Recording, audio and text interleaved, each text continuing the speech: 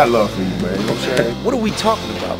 You know, I'm not here to start any trouble. I'm only going to say nice things about you from now on. I think you're handsome, and I think you're a wonderful host. I'm fat and I'm overweight. Just don't say anything silly. I was waiting for you to say that. I'm not laughing about it. You think this is funny? I take it serious. You know, I don't want y'all to take anything out of context that I'm saying. He's very funny. He likes to joke around a lot. As a personality and as an entertainer, yes. This is going to be really quick. I'm not taking any questions. Go ahead and get comfortable. I'm going to talk for a little bit. You're listening to Cabbie Presents, the podcast. Welcome to the Cabbie Presents podcast. How are your holidays going? Anyone else gained 15 pounds since the beginning of December? I feel like I'm on my own here. But there might be one guy just killing the chocolate and the eggnog at the Christmas parties. Shout out to Will Ferrell and Adam McKay for Anchorman 2. I laughed all the way through that movie, and the climax is amazing. I won't spoil it for you, for those who haven't seen it yet, but for those who have, you know it's pretty awesome.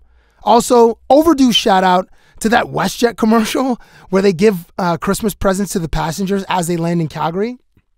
Brilliant stuff from Studio M in Toronto. It's a great commercial. I don't ever shout out commercials, but that one is dope, and it's from some homegrown cats, so shout out to you. Thank you to the weekly subscribers and those enjoying the My Guy Monday podcast. I have a lot of fun with those, and the guests, we just have like random off-the-wall conversations, some relating to sports, most relating to other things. If you have some time, give us a little comment on iTunes under Cabbie Presents.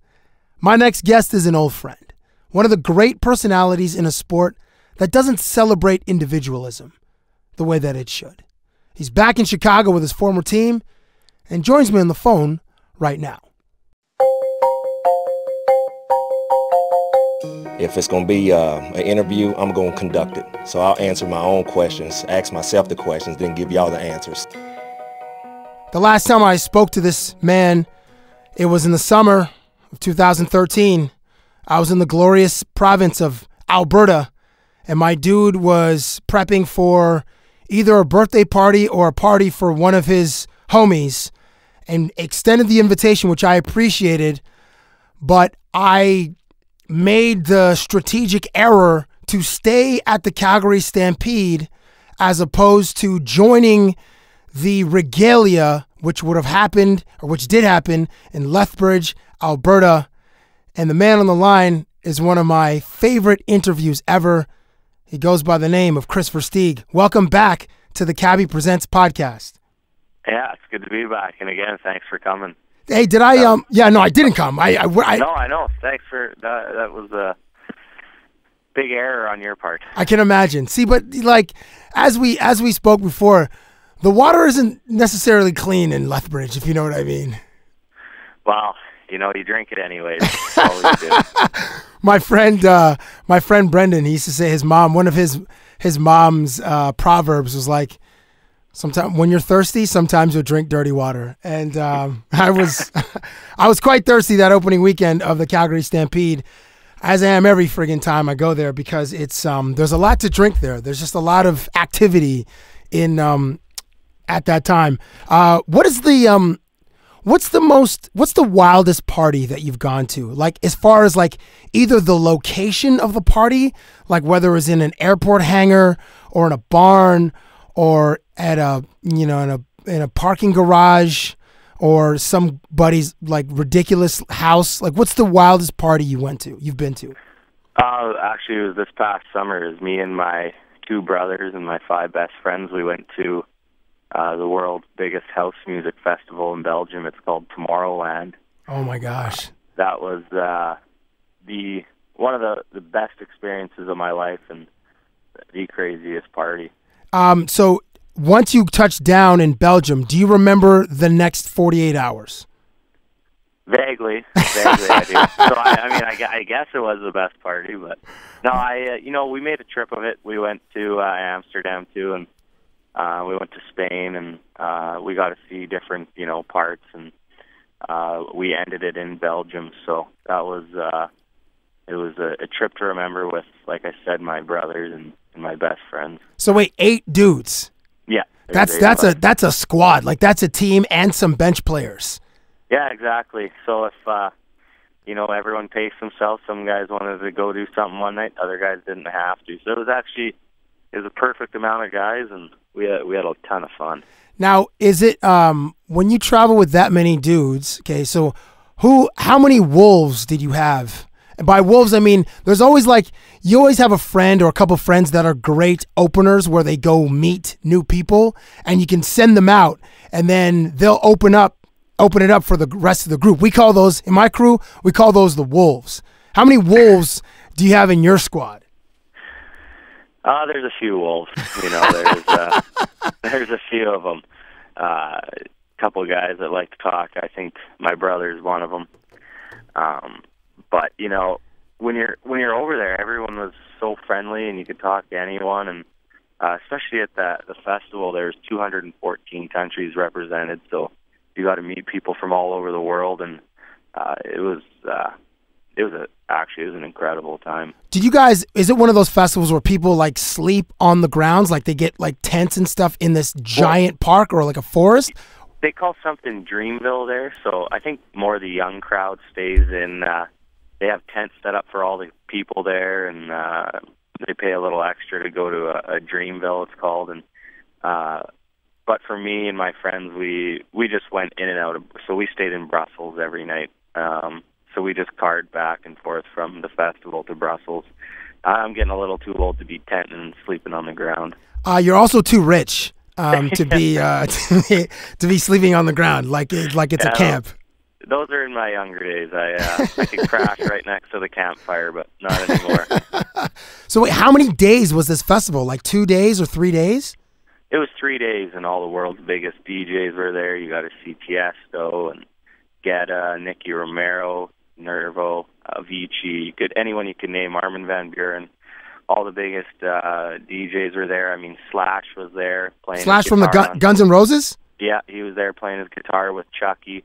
One of the Dutch DJs, Chucky, was there, and he had Slash on, and they ripped it for quite a while. So it was awesome. It was just so cool. As a fan of EDM, Kris, how do you feel about the DJs playing pre-recorded sets off their MacBooks? Because they're not actually mixing records, and they're not actually I think it depends on. I mean, you talk to some of them, and they talk about how they do mix-ups or the mash-ups, and they change up, the way they feel the crowd's going. And but you know what? They put the music together, and I mean that's something in itself. How they find the beats and the way the songs go, and the flow of the songs is great. It's not like obviously country music or anything else where the people got to go up there and sing and perform that way, but they're still up there doing their job and getting the crowd going. That's a pretty dope. Okay, and last question about your Euro trip. When you went to Spain, did you go to Madrid or Barca? We were in Ibiza. Oh my God, dude! So how are you I came back alive, which is honestly, your liver still hates you from your body is still when you get up in the morning, do you cough? It's there's still some kind of poison, radiation in your body from those 7, 8, 10 days that you're in Europe. Well, I was 16, but we 16 days in Europe. Oh my gosh, dude. Yeah, but it was a trip that with me and my friends and brothers that you probably will never be able to do again. We're getting older, and guys are getting married now, and it was something that we all wanted to do. But you paced yourself. I know my brother definitely didn't pace himself. He was sleeping on his stomach because his kidneys hurt a little too much. Which brother? I met both of them the day you guys won the Stanley Cup in 2010. Yeah, it was Bryce. Bryce, okay. He the youngest. Yeah. Okay, yeah. Now, the reason I brought up what's the craziest party you went to is because I saw on a blog yesterday, I think it was Sports Grid, that your former boss from the Florida Panthers, Vincent Viola, am I saying his name right? Viola or is it Viola? Yeah, I don't. Viola or Viola. I don't know. I've heard it both ways. He's selling his Manhattan mansion for $114 million. That's a pretty penny. Yeah, that's disgusting. It's like 19 rooms. There's a pool. There's a 3-story patio. I'm like clicking through the photo gallery. Everything is opulent. It's marble and gold and like statues from all over the world. I'm just like, this seems like there's like a marble bathtub and just in the middle of this room. I'm like, this is just disgusting. Have you been there? And if not, have you been to his place in Florida? No, I didn't actually get to go. I was only there for, probably 3 weeks from the time he was there. He took over the team during the season. But I know Tim Thomas had gone there. He flew Timmy down on a private plane, I guess, and I think right before, before they were going to sign the deal, and Timmy talked about how crazy his place was. So I could only imagine, judging by the dollars that the house goes for. Yeah, $114 million. That's just disgusting, dude. Did he ever? Oh, so he just took over the team 3 weeks before you were traded to Chicago. Yeah. Yeah. So I never really got to know him. Just got to say hi to him a couple times and hi to his kid. I know his kid's really the hockey fan who wanted to purchase the team. So I think his kid was around more than anyone else. Now, since being back in Chicago, I saw the video that the Blackhawks made with the welcome back Cotter, and it was cool just seeing you, just like seeing everybody's genuine reaction to seeing you back in Chicago. And you're such a glue guy. Like you add levity to a room, and you're a great talent, and you're just like a dude. How's it? Who are you most excited to like see and crack jokes with and prank and all that kind of stuff? Well, it was great to see everyone. Like I said, I still hang out with Thieves and Dunks and those guys in the summertime, so I see them. Okay, so that's Brent Seabrook and Duncan Keith. Duncan Keith, sorry, and Corey Crawford. I hadn't seen him. Me and him were really close when we played in the minors together, and then obviously I was traded, so I didn't get to talk to him as much, and to see the success he had, it was good to see him and congratulate him on all that, and Bickle and all the guys, Kane or Taser. Taser's always the guy you love to come back and bug because he gets so riled up. So he doesn't have much of a sense of humor. Like that dude, I feel he does, but it's when it's going in the other direction. When it's coming at him, he doesn't have a sense. That's what I mean. That's what I mean. Yeah. That's what I mean. Yeah, he can't take shots that well. No, but that's what's great about Taser. So it gets everyone else, laughing and joking. I had Kevin Weeks on the podcast recently, and I asked him about to the public, professional athletes seem like alpha males, like certainly in their sport to achieve the level that they're at. I don't know. There's maybe like 1,500 or 2,000 professional athletes in the 4 major sports. There's only like 2,000 of you dudes in North America. But and to the public, you guys seem like alphas. But within the team, not everybody is an alpha. Not everybody is like the dude's dude. So the question to you is, who's the most sensitive guy on your team? Well, I just named him. It's got to be Taser. It has to be. Is there anything he's particularly sensitive about? Like, is it his wardrobe? Is it his choice of music? Is it like, does he have any kind of I don't know, what is he sensitive about his hairline or the fact that he can't grow a beard? What is it? It is receding a little bit, Taser's hairline. Is that dude even 25 yet? He is 25 now, but it looks like it is drawn back a bit. I don't want to chirp too much because I know Karma's going to come and kick me in the butt here because I know my hairline isn't quite where it used to be. But I definitely know I'm pretty sure it's a little lower than Taser's, and I am 2 years older than him. So. But you can grow the locks, though. Do you still have the locks? I haven't seen you in a while. No, it's all chopped off. What? Why, dude? Well, I thought this year I had a few tough years with injuries and surgeries, so I thought I'd change up my luck a little bit. And you think your hair, dude? Solomon lost his power. I know. Or Samson, And not Solomon. Samson. Yeah. No, I actually, my dad's girlfriend told me that right when I chopped off my hair. That's so. You know what's amazing about what you just said? My dad's girlfriend. Yeah. Well, they I guess you could qualify her as his wife. They've been together long enough. But still, like it's awesome that it's like my dad's girlfriend. It's a great. You know, with the divorce rates nowadays. And yeah, things don't work out all the time. On my dad's girlfriend. So, okay, but you didn't say specifically what it is about Toews that he's so sensitive about. Like I said, just anything and everything you can pretty much get him on. It's I'm not going to chirp him about his hairline unless he listens to this podcast. I don't think he does. I've tried to get him on, and I don't think he even knows. I think he asked me once what a podcast was. I'm like, so it's just a conversation, but I don't think he listens. I'm surprised he went to college because he doesn't know as much as I thought. Oh, dude, total side note. As a legit creeper that I am, I saw this clip on YouTube with one of the Chicago ice girls. And one of the ice girls was just cleaning out the ice or like the snow that collects in the goalie's crease, and it was just like the net cam. Dude. What is the rule about those girls? Like, are you guys even allowed to say hello to them? Or if you're at a restaurant and they come in, do one of your groups have to leave? Like, is that the rule with those girls? Yeah, I think so. I think they, I don't think they're allowed to be around any of the guys. I think it's in the contract they signed. I'm not really too certain, but you never do run into anyone really around town, but I'm pretty sure that there is something like that. Are there any girls remaining from your era, the 2010 era?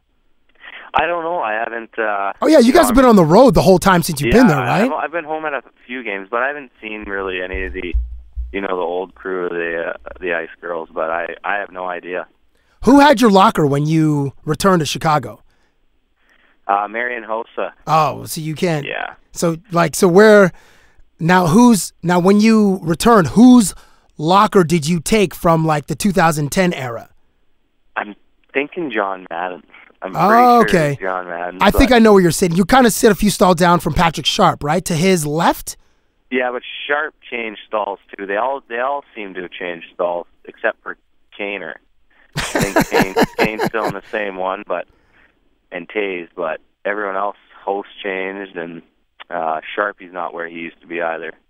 I remember when we hung out, and I'm pretty sure I brought this story up on the first time you were on the podcast, how you said how generous Marian Hossa was and how like he's one of those dudes that just slaps down his credit card and takes care of the boys like several times a year. Has someone replaced him as that guy, being as though you guys have been on the road for a few weeks since you've been with the team for a few weeks? Or is he still that guy? Oh, he's still that guy. He's a generous guy, like you were saying and I said a while ago. He's pretty much, those years when he wasn't winning the Stanley Cup and then he came to Chicago, that year was really for Marian. He deserved that so much after going through what he went through. 2 Stanley Cup finals on the opposite teams and not being able to win it. He's really, and all the criticism he went through for changing teams and then going to Chicago, everything. He's the nicest guy, and everything that happens to him is so well deserved. And he's still picking up dinners and doing stuff like that for everyone. So, you can't say enough good things about Marian. Nice. I hope to meet him someday just to be a friggin' leech like the douche that I am. I've been hearing a lot about this year about the code. And it's mostly for like the stuff on the ice, like whether, like when is the right time to hit a guy or when it's too late because he turns. And then like a lot of dudes have just been getting, I'm sure it's happened forever, dudes getting like run like face first into the boards and stuff. But when the code applies to off the ice stuff, like when do you know, Kris, personally, when it's like, all right, you know what, I'm going to treat the boys this time, or I'm going to make the plan this time. Like how does the code work for you? Now you've rejoined the team, so you're not there from day one, but how do you know where to choose your spots?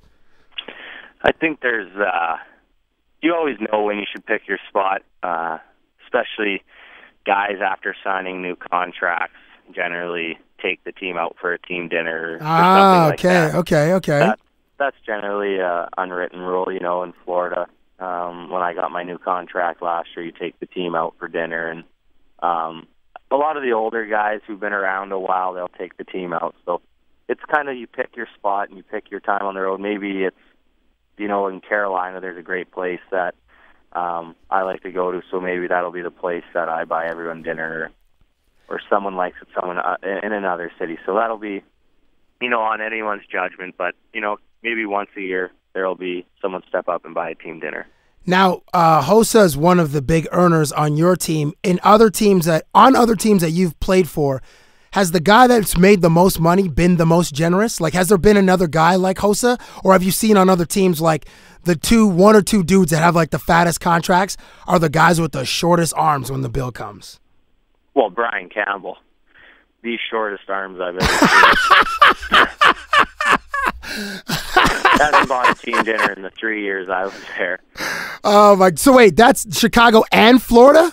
Florida. Oh, I've been with him for 5 years. I played with Stu. 5 years. He hasn't bought one team dinner in 5 years.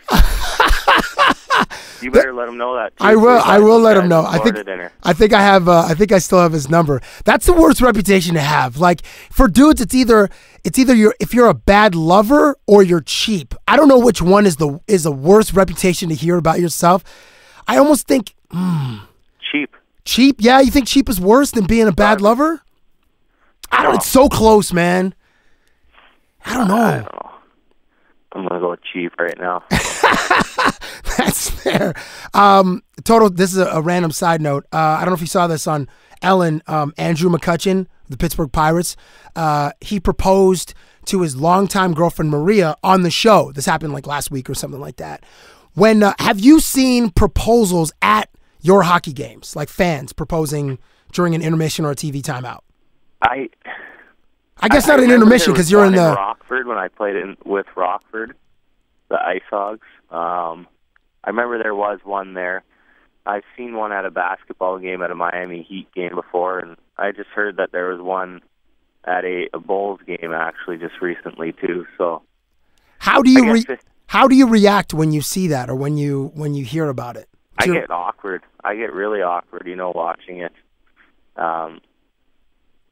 Those kind of things kind of weird me out. I know it's a special time for the people, but kind of watching it kind of awkward to me.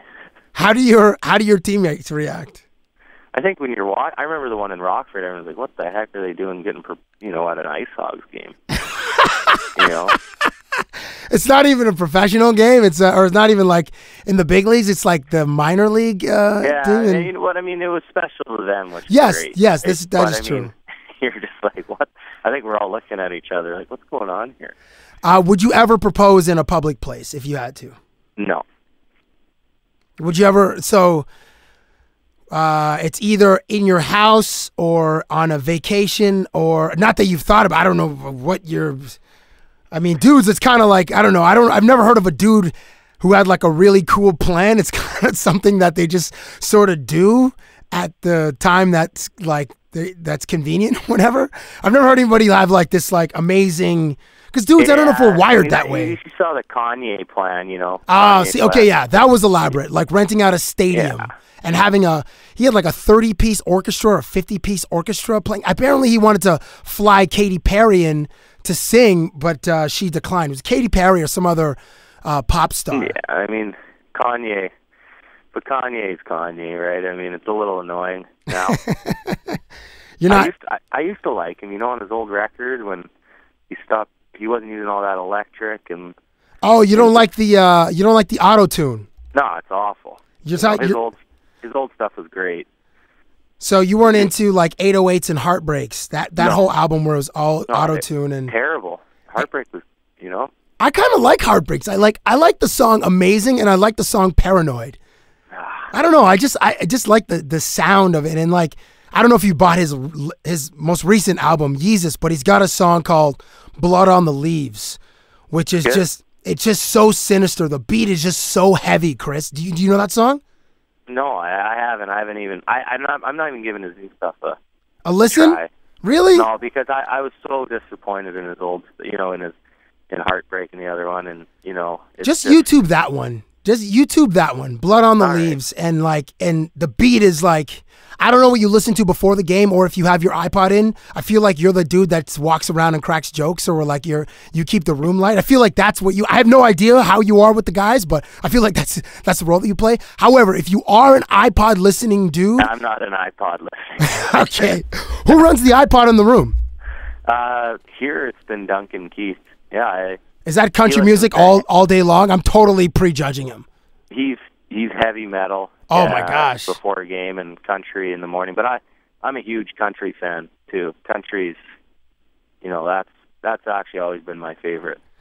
I was gonna a couple more things. I was going to we're planning a bachelor party for one of my boys. We call him the president, and one of the options was Nashville, and I've heard nothing but great things about Nashville. We're not going, unfortunately. I got ruled out or overruled, but Nashville as a party city, as a country music place, your thoughts? Oh, Nashville's awesome. You got Broadway, where you have probably 30 to 40 different little bars with live music constantly going on from noon till 2 in the morning every day and night. So you get people actually that come from all over the world, and they sing, and they pay to sing in these bars for an hour or two, and hope that there's a scout there that actually, like, it's like karaoke style. Well, it is, yeah, but they're all, a lot of the people in there are very talented. In some places, when they don't have people flying in to sing at their bars, they have their regulars come on and sing too. But yeah, it is karaoke style, or not. Well, I mean, there's no lyrics in front of them or anything, but it is that type of style. It's like a showcase almost. Yeah, and some people you go in there and you pay them to play a song you want to hear, but it's all country, and it's a great time. It really is. When you're at those spots, do you sing loudly with the music? Like when you recognize the song? Very loud. Yeah. Every time. Your boy Justin Bieber is retiring apparently.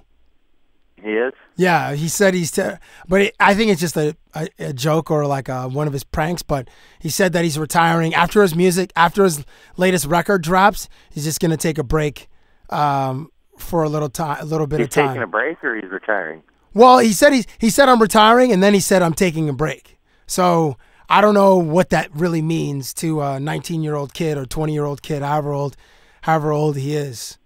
Yeah, I don't know. It's he's hit or miss for me. Actually? Yeah, I respect he's Canadian and everything, but you just hope that, I mean, when you make that much money and you're in the spotlight that much as a kid, you can't really put yourself in his shoes because you don't really know what it's like. No, I feel like it's impossible to be normal when you're like a millionaire at 15 and you can buy anything you want and fly your boys anywhere in the world that you're going and just hang out. Like it's got to be impossible to be normal.